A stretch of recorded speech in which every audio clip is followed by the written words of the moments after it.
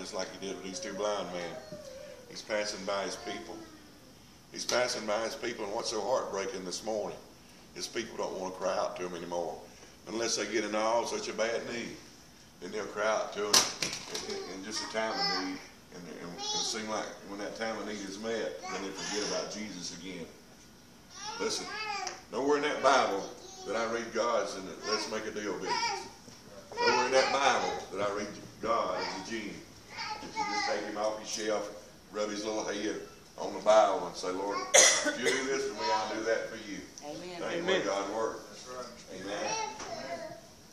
That just ain't the way God works. I read in the Bible where these two blind men, listen, they couldn't see. They wanted something from the Lord. I wonder how many of us truly need something from the Lord today. And yet we're too prideful to cry out to God for it. I wonder how many times we've been in the church house and see God move, the manifestation of the Holy Spirit, and yet we just sit there and let the devil steal our blessing because we don't want to cry out to Jesus. Listen, I don't care what you think about me this morning. I'll cry out to Jesus.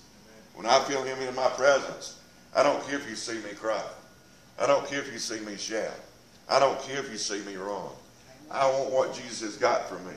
I want his blessing he has for me. Amen. How many of you know that you got a blessing he wants to give us directly to you? Amen. A lot of us miss our blessing because we don't want to call out to Jesus. That's right. Yet it's so easy to call out to our wife or husband or holler at our children, but we don't want to cry out to God. We come into God's house and think everything's supposed to be in order, in which it is to a certain extent.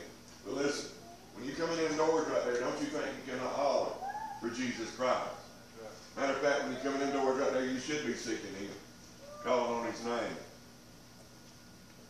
That's where we're missing it out today. We're missing the church house today because of that. Seems like we don't want to come into God's house and more unless we're putting fish fry on or hot dog supper or all you need thing. Take your kids fishing or have your family that. That ain't what church is about. Right. Church is about worshiping the Lord. Amen. Church is about growing in God's Word. Amen. Church is about fellowship with one another, praying for one another, and seeing God manifest his Spirit and the power and the love that he has for us.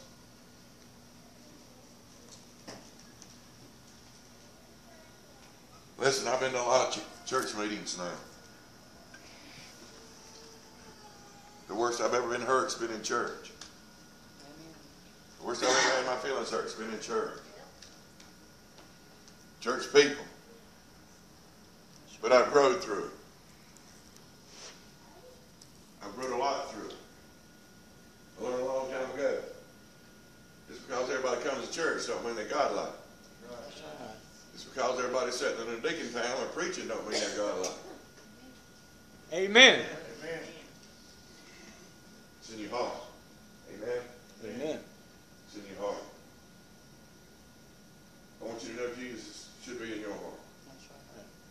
You should never be ashamed to call on Jesus. I don't care where you're at. I don't care what kind of denomination it is. I don't care who's preaching the Word of God. I know there's a lot of preachers set up and preach the Word of God. If you shouted amen or cried out for Jesus, they'd escort you to the back door. Amen. Amen. They'd ask you to leave. Amen. Because they don't want you to disrupt their service. They want you to disrupt the people. I also know people who sit in here and see people cry, trying to get in touch with God. They get their feelings hurt. A church is something else, amen? Amen. But you ought to be full of love. You ought to be full of compassion. You ought to be singing the songs, praise and praise, amen? Amen. Preaching the Word of God, not watering it down. We don't have that this day and time. Because of pride. Because of self-pity and stuff like that. Let me tell you something. You said, preacher, you don't know how bad I got it. I don't care how bad you got it. Jesus does. Amen. I'll tell you something. You don't know how bad I had it. I didn't come to tell you how bad I had it.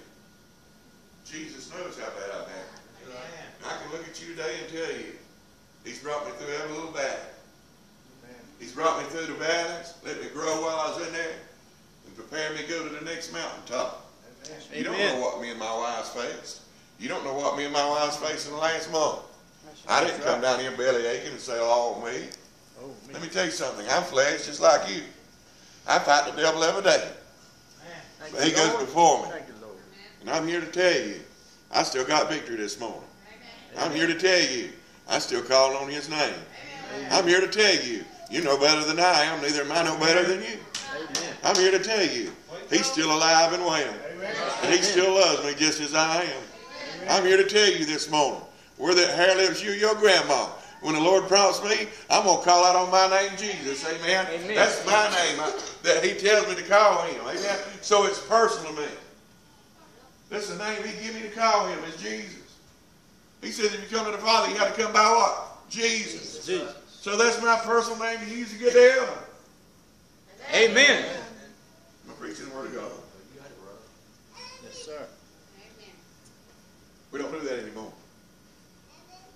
Look at the church houses. Not just this church house. Let me tell you something. All church houses should be full. Maxed out. I'm going to tell you the reason they ain't. Because of feelings. We wear them right here. We wear them right here. And jealousy. It's up here. That'll go down here. Okay?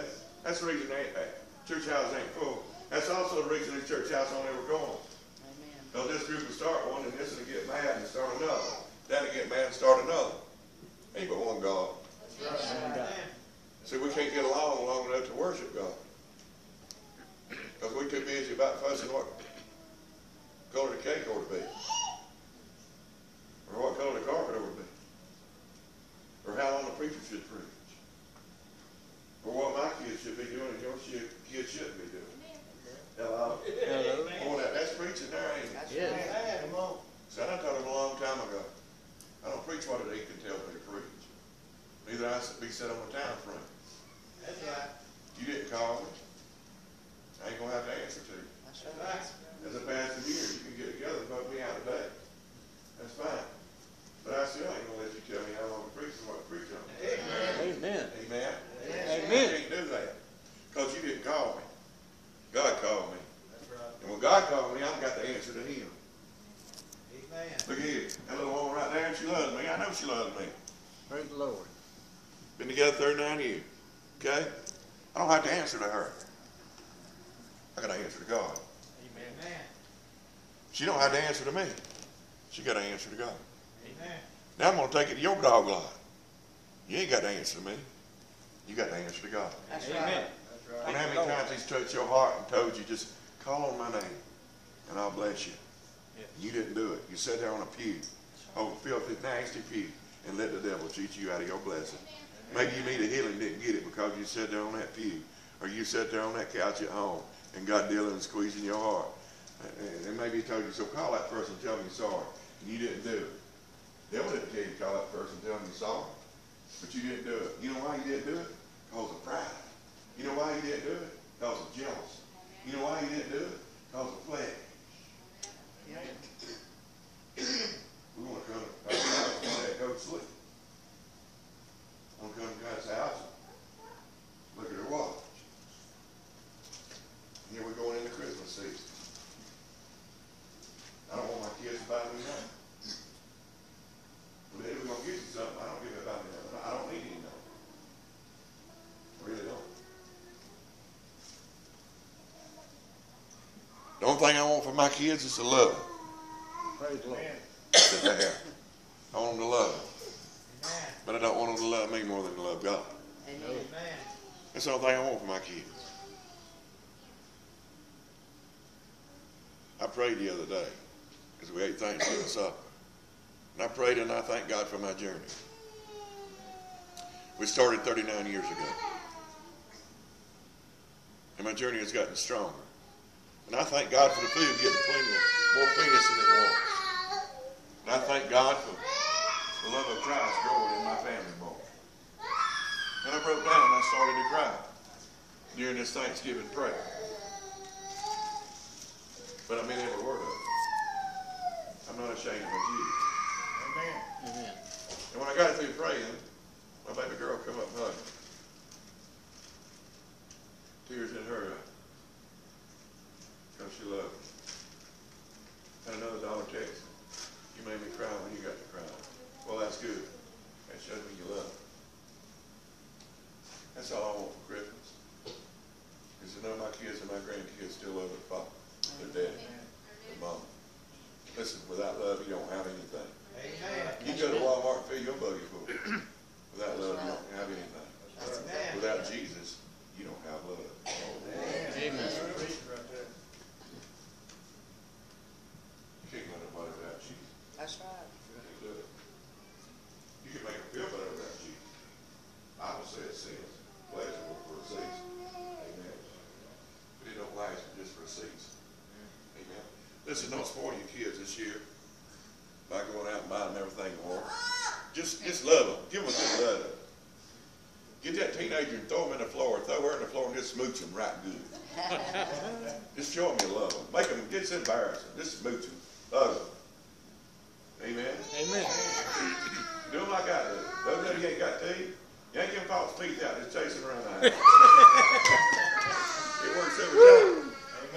Amen. Yes. Yes.